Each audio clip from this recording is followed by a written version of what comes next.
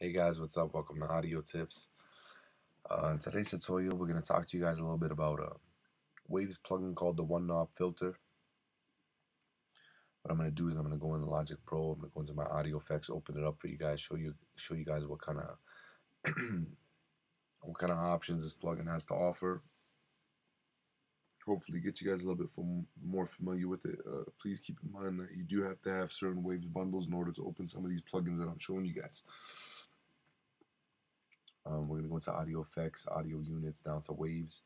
We're going to go down to OneKnob filter, and it's just going to be one knob, and basically it filters it. You can change it from extreme to none.